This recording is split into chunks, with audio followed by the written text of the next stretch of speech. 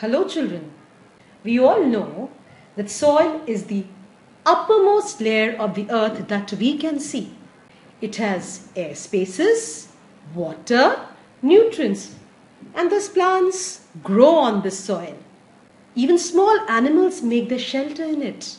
So children, let's learn more about this top layer of the earth. Come on.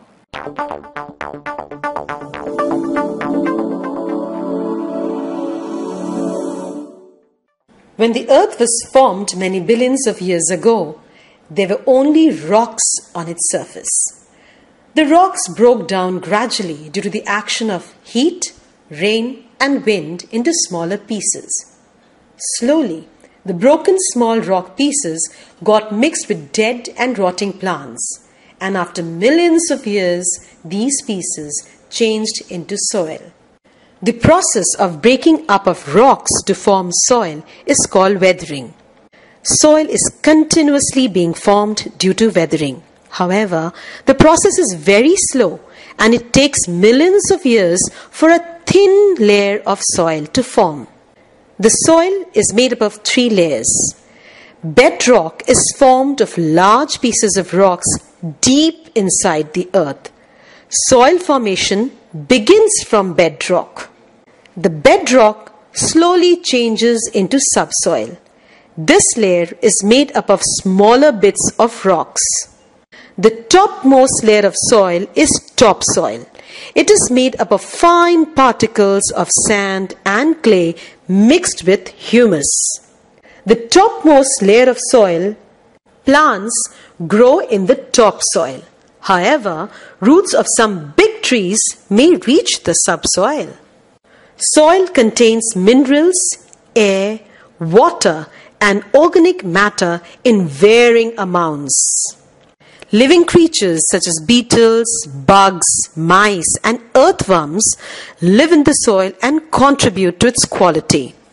Microorganisms such as bacteria also help enrich the soil by breaking down the organic matter. Depending on the size of the soil particles, there are 3 types of soils: sandy, clay, and loamy. Sandy soil has the largest particles. It does not hold water in it, and there are lots of air spaces. Groundnuts, vines, and maize grow well in sandy soil. Clay soil can hold a lot of water. It doesn't have air in it. Sunflowers, roses, and many shrubs grow best in clay soil. Loamy soil holds just enough water and air. It also has humus. Many plants grow well in loamy soil. But sometimes the top fertile layer of soil is carried away by wind or water, and this is called soil erosion. It makes a fertile land barren, which leads to poor harvests. There are many agents that cause soil erosion. Running water loosens and washes away the soil, causing erosion. Flooded rivers flowing with great speed remove topsoil. Running water and heavy rains also wash away the soil off the hill slopes. Another agent is wind. Wind easily carries away the fertile topsoil from areas like deserts with poor vegetation. This causes the roots of plants to lose their soil cover, leading to uprooting, followed by the death of the plants. Another agent is deforestation, that is, large-scale cutting down of forests make the soil loose and the soil thus gets easily carried away. Another agent is overgrazing. Overgrazing leads to bare land with no vegetation cover. Soil is thus carried away easily. Another agent is plowing. It loosens the soil and thus it gets eroded easily.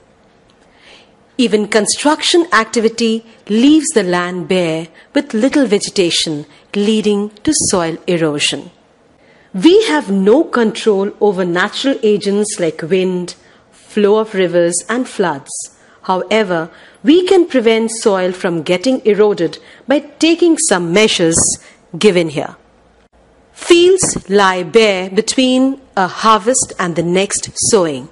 So farmers plant cover crops to prevent soil erosion.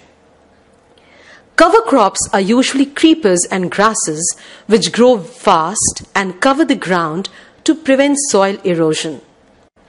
Embankments are man-made structures that are built along the river banks. They are mounds of earth or stone which help to control floods during heavy rains and thus prevent soil erosion. Terracing the hilly slopes also help in soil conservation. It involves cutting steps or terraces on hill slopes. This helps reduce soil erosion by slowing down the flow of water from top of the hill to its base. Afforestation, that is planting trees on a large scale, help in soil conservation. Grasses hold the soil in place and prevent it from getting eroded, and thus should be grown on hill slopes to prevent soil erosion. Thus, children, keep our planet Earth green by planting more trees. Rather, each one plant one. Thank you.